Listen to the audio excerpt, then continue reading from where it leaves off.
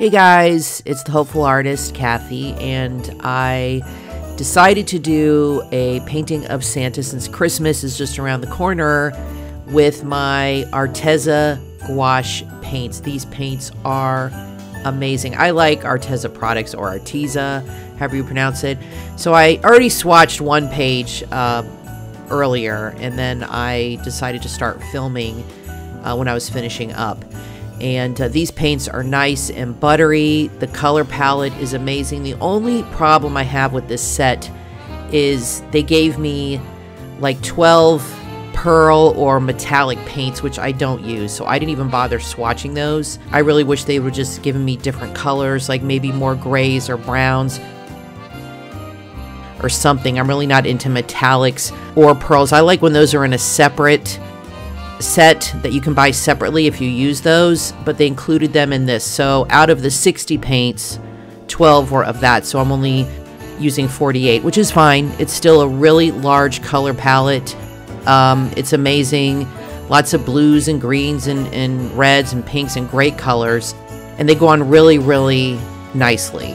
So I'm really happy with this set. Very high quality and very affordable. I'll put the link in the description. A very affordable set. Arteza is really great. They have affordable art products that are really nice quality.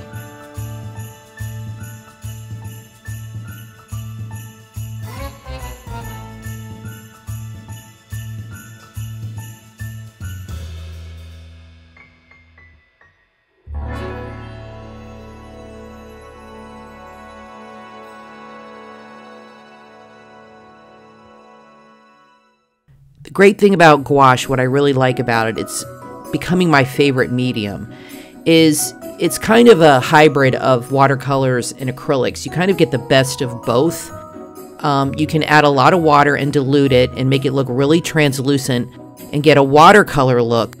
Or you can put it on right out of the tube or mix it with other colors and it can be extremely opaque and look like an acrylic.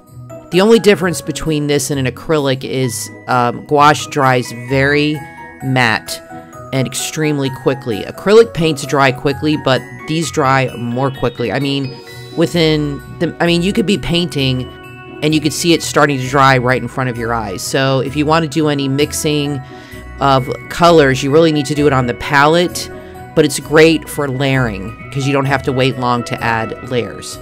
So this is the color palette I chose for my Santa Claus painting. I'm doing reds and greens. I have some colors for his skin tone and blue for the background.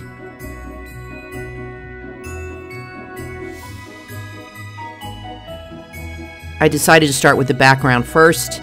I just wanted to get that out of the way, and then whenever I do a figure, I always do the face, usually in the beginning, because if the face looks good, then I decide, okay, I'm going to continue and move on, because when you're doing a character, everything else could look great, but if your face doesn't come out right, it's going to mess everything up. That's really the heart of the character and getting the expression right. So I do the background first because I really just wanted to see what this blue looked like, and I'm working in a small area, so I thought, you know, let me just get that done. And then I'm going to move on to his face, and I'm happy with that, so, and then I'll move on to other things. I mixed this beigey color, I can't remember the exact name of it, with some white, and then now I'm going to add a little bit of the light pink to do his cheeks, to give him his rosy cheeks. And I wanted those cheeks to blend in with that face color, so I did that very, very quickly, because like I said, it dries super fast. Now, if you want to tone down a color, the best way to do it is to add the complementary color. So I took the dark red and added a little bit of green, and you can see you get a really, really nice darker shade of red, and that's a great way to darken a color or tone it down. It's really good for shadows and stuff. But I wanted the color of the coat to be, you know, where his arm is, a little darker. And I used 3 different shades of red here, added some white, added some green in some areas, and I think it came out really well. I was really happy with it.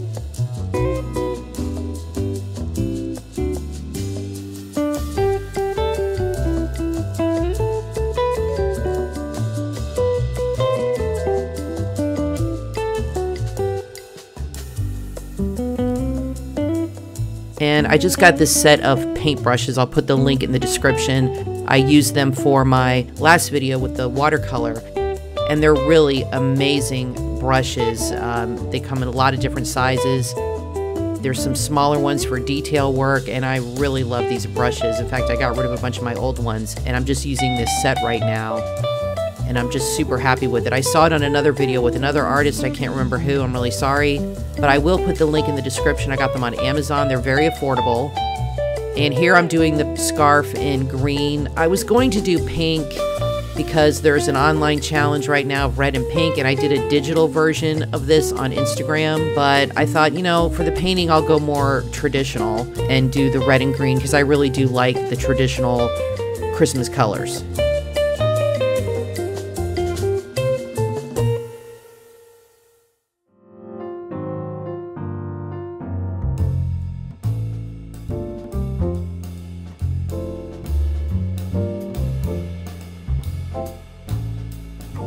So here I use the Viridian green, which is a nice blue green, and I think I do add a little bit of red into that to darken it up a bit when I get into the shading areas that I wanted to do.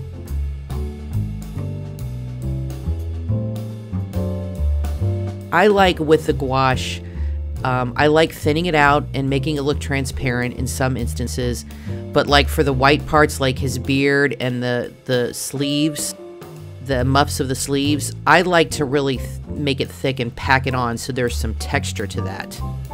And you can do that with gouache. If you use it like straight out of the tube, you can put it on there and you can see there's some texture to that, and I just think it's fantastic. And when it dries, it maintains that look. And it's really, really great, and I really love that about gouache. It's a fantastic medium, very easy to work with, extremely forgiving, easy to handle and control, and I think it's fantastic. It's extremely versatile.